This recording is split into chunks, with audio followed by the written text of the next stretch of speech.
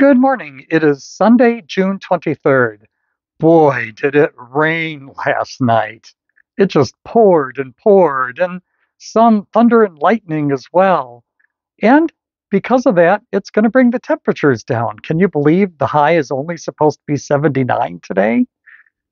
I'll believe it when I see it, but it's going to be a nice break. We live for breaks, don't we? I mean, we really long for them.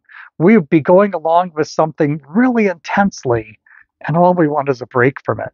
Students always feel that way when they come to school. The first thing they look forward to is their break because they work really hard, and then they have a fall break, and then they work really hard, and they've got Christmas break, and they work really hard, and they have spring break, and then they work really hard, and they've got summer. We do that in our own lives as well. We work hard at our jobs and then we go on vacation.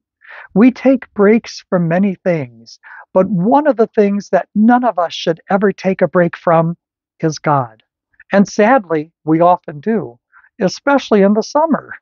The summer, the weather gets so pretty and people go outside and do all sorts of kinds of things except go to church.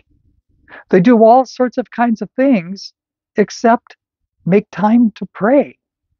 Their spiritual lives often suffer in the summer because it's vacation time. Hey, vacation, work, any kind of day is still a day to be with God. Don't lose sight of that today. God bless you this day and every day of your lives.